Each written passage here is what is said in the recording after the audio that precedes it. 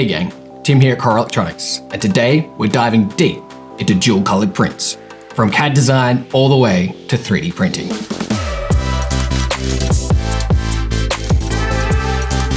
This video is going to focus on dual extruding printing, two of the same material that only differ in color, and then improving the final printed result through material choices, hardware setup, CAD design, and I'm also going to demonstrate the slicing workflow.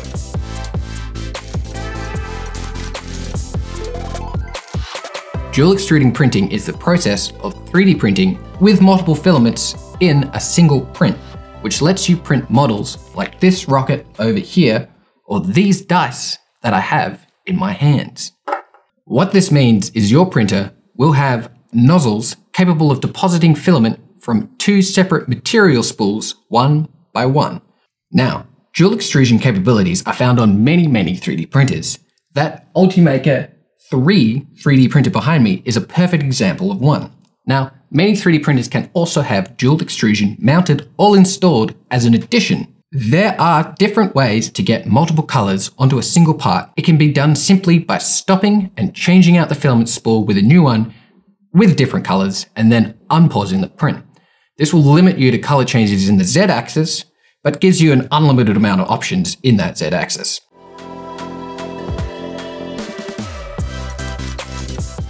.3D printing filaments have a wide range of properties, and to successfully print multiple different materials, it is advantageous to do so with materials that have similar properties. Printing two completely different materials is normally not good engineering practice, as bonding between them will often be weak and inevitably produce poor prints. Now, for the best results, it is crucial to know the interactions between different materials when utilizing dual extrusion heads. Thus, I bring a table to the table. Now this shows the official compatible combinations and experimental combinations for a whole bunch of Ultimaker materials. Now this can be inferred on to represent similar filament materials.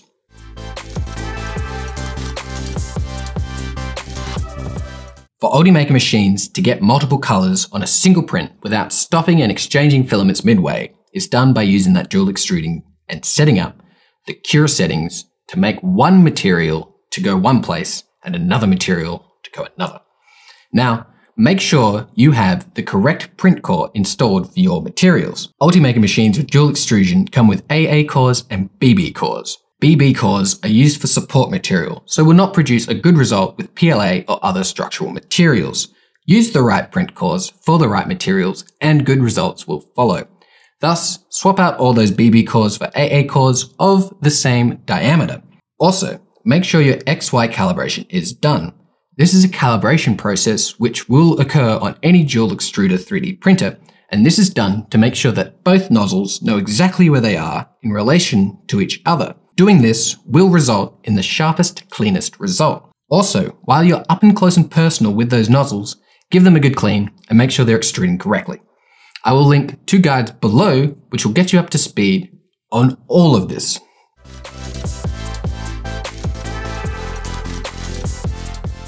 Each color needs its own unique CAD model, as printing is done by overlaying these two models in the slicing software and then slicing it. This is what enables dual colored printing with dual extruders to work correctly.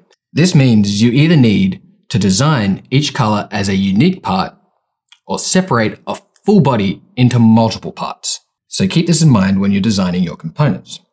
On the screen now, you can see two models which represent the red part and the white part of the rocket from the Adventures of Tintin. Now, to increase the crispness between the color transitions, have a small relief or trench between color sections on the surface when looking at the X or Y plane. In the Z plane, ensure that there's no gap between the colors and make sure that they don't overlap. Unless you want to start mixing the colors together, which is possible, but this guide will focus on making sharp transitions between colors, and also have that trench.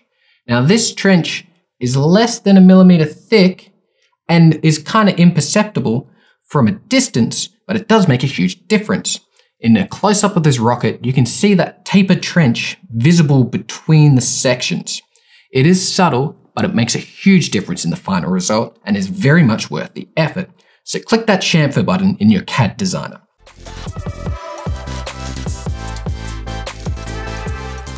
Now you have your finished parts, the next step is to set it up in your slicing program. Now, the process to 3D print multiple colors is the same no matter what slicing software you use. However, this guide will go through the workflow in Ultimaker Cura. There is an Ultimaker Cura overview guide, which is a great reference point if this is your first time encountering Cura and you want to hit the ground running, which I will link down below. I'm going to go through the workflow to make this middle section of the rocket print in Cura and make sure to overlay the center of the two models perfectly on top of each other. What position they are here is the position that the 3D printer is going to print it in. This can become tricky if rotating the model is required, but take your time and the best results will occur. Make sure to zoom right in and double check the positioning. Next, make sure one model is being created with one filament and the other model is being created with the other filament. This is done by selecting the model and clicking on the corresponding filament symbol in the left toolbar. Cura also gives a visual color indication on the surface of the model when particular colors or filament types are changed. Next, importantly, is to use a purge tower and an ooze shield. Purge towers, or prime towers as they are known, are an additional print created on the build plate made to the height of the component desired. Ooze shields are a one-layer wide wall that encases but does not touch the final model. Both methods are a technique 3D printers use to prime the printing nozzle for each layer. Without either a purge tower or an ooze shield, you will end up with stringy, hair-like filament covering your desired component and then blemishes all across the surface. Also, check out the guide Improving Your 3D Printed Models, which I will also link down below.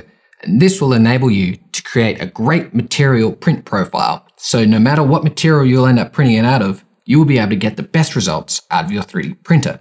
Now, for Ultimaker materials, the default profiles for PLA and also ABS automatically work very well. So once you've figured out your profile and you've locked in all your settings, make sure to print both nozzles using the exact same setup for both print materials. Now this will enable consistent results across the model with matching layer lines. Color differences between the same filament does change the material properties, but the effects is negligible. Also, minimize supports around surface areas. Support structures can mark and mar the final surface, and this will affect the final result. You can see here on these dice different angles where it has printed well and hasn't printed so well. The sides that I use support with have a worse surface finish than the sides that I didn't use support with. This dice also demonstrates the advantages of dual color surface on positive slopes and not on overhung sections. These had ooze shields and purge towers when they were printed. So that's it for today. The model of this rocket from Tintin is absolutely gorgeous, and all credit goes to an excellent Frenchman, Laurent Alcantara. There is a really neat 3D printable sanding block designed by Laurent in his Thingiverse profile as well, and I'm going to link this model and the other thing in the description below if you would like to have a go printing it yourself. And with that, until next time, stay cozy.